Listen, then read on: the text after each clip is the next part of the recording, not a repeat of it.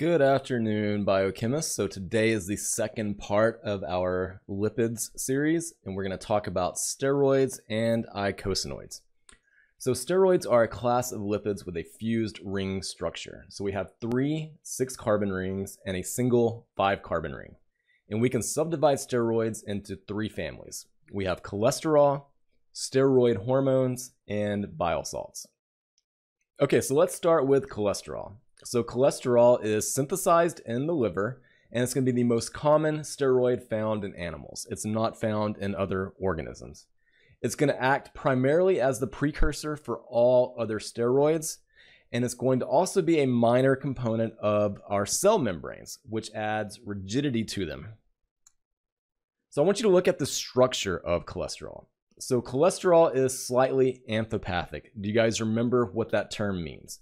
So it means this molecule has both a hydrophobic part and a hydrophilic part. So the bulk of this molecule is hydrophobic. This is all carbons and hydrogens. So that means it's not going to be fully soluble in water because only a small part of this molecule, the hydroxy group, can interact with water. So that means for us to transport cholesterol, it's got to be transported along with other lipids using lipoproteins, which we'll talk about in the next lecture. Okay, so our next group of steroids are bile salts. So bile salts are the potassium or sodium salts of steroid acids. So look at the structure right here. This is a bile salt. So we have our 4 fused rings that make up all steroids, and we have a sulfonic acid group attached to the end. So this has undergone a neutralization reaction, and we have formed the sodium salt version. So these are going to be synthesized in the liver and secreted for storage in the gallbladder. Then when we eat something that's high in fat, they're going to be secreted to the small intestine, where they aid in digestion by forming emulsions with the fatty food that we just ate. So our last group of steroids are hormones. So a hormone is a class of signaling molecule that regulates the function of distant organs and tissues. So that means the area of the body that they are produced is separate from the area of the body that they regulate. So that means they have to be transported via the circulatory system.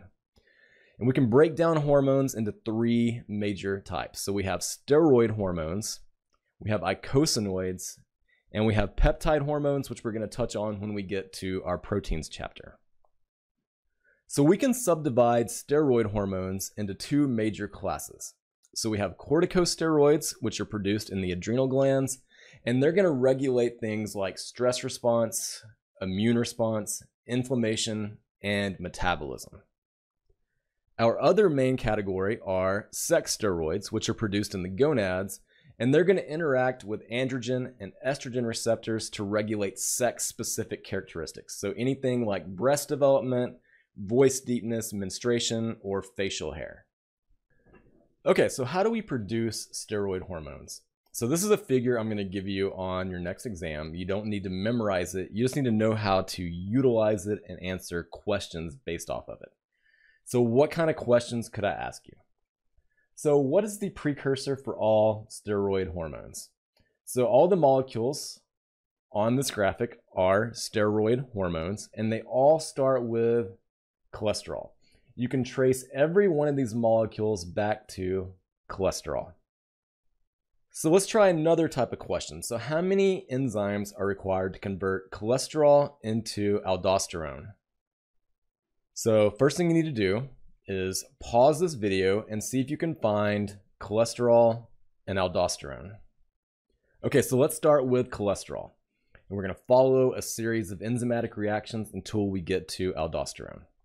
So our first reaction is catalyzed by the cholesterol side chain cleavage enzyme. Our next reaction is catalyzed by 3-beta-hydroxysteroid dehydrogenase. The next one is catalyzed by 21-hydroxylase. The next reaction is catalyzed by 11-beta-hydroxylase. And finally, aldosterone synthase catalyzes the last reaction, and we end up with a fully functioning aldosterone.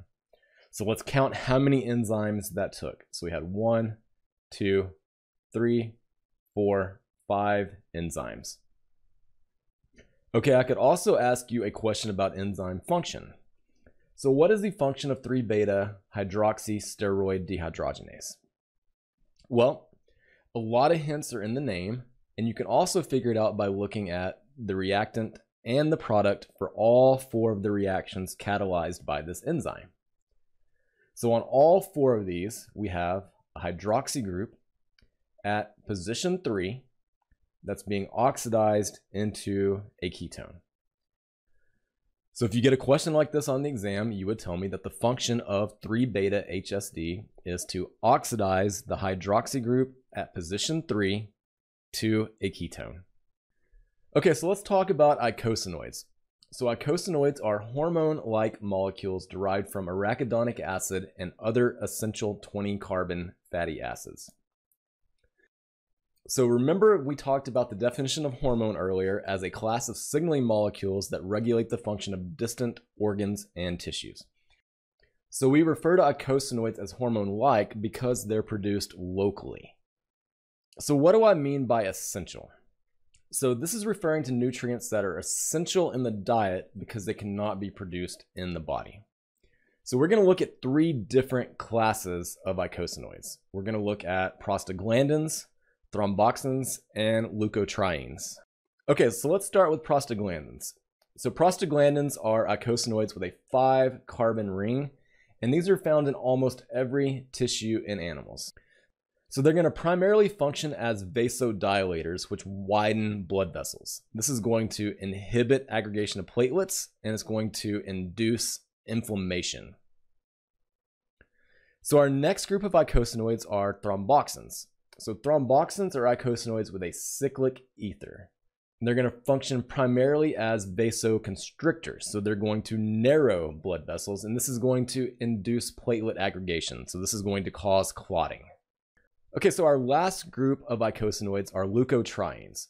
So leukotrienes are eicosanoids with 3 conjugated double bonds, hence the name triene. So they're going to primarily function to regulate inflammatory and allergic responses. So as you might guess, there's a problem when they're overproduced. They can lead to asthma attacks, and even some recent research has linked them to dementia.